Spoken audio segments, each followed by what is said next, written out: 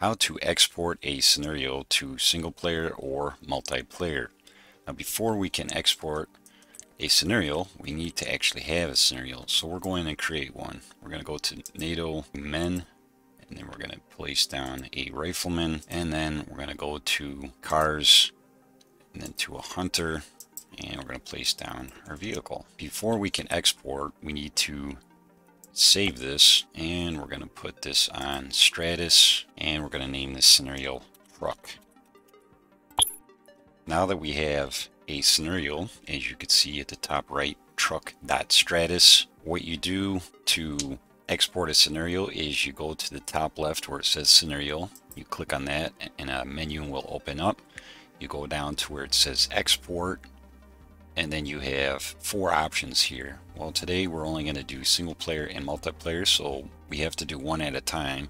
So you export to single player, and it'll say exported to Arma 3 missions. That will create a PBO, and that PBO will show up in the Arma 3 directory. Next, we go back to scenarios, go back to export, and then export to multiplayer.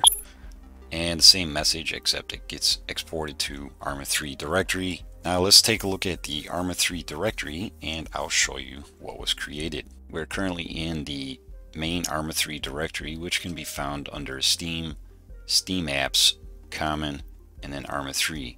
Once you get to the directory, what you're going to want to do is scroll down until you see 2 folders. This folder says missions, this folder says MP missions. The missions folder is for all the single player missions that have been exported, and this folder is for all the multiplayer missions that have been exported. If you open these up, we can locate our scenario right here. Our scenario is truck.stratus.pbo. If we go to MP missions, you can locate your scenario truck.stratus.pbo. Why would you want to export a single player scenario or a multiplayer scenario into a PBO? There are 3 reasons why you would want to export your scenarios.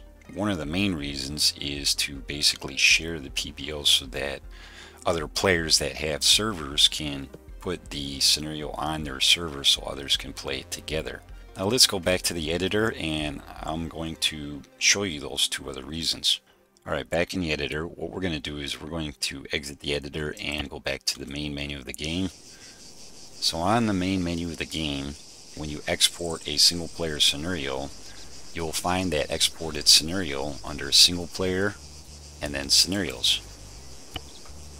Now if you go under your scenarios, you could find the scenario that we created right here, truck.stratus. We can even play it. So as you can see, you can play your own scenario in single player. We go back to the main menu and we go to multiplayer. We're going to start up an MP LAN server. And once you have a server up, you basically choose the map that your mission is on. In our case, it's Stratus. And then you go to the right. For our particular scenario, our scenario is right here, truck.stratus. All these white scenarios are PBOs that were exported to multiplayer. All the ones that are listed that are in green were created in the multiplayer editor. All these that are blue were created in the editor but weren't exported. And then all the ones that are in orange are Steam Workshop missions.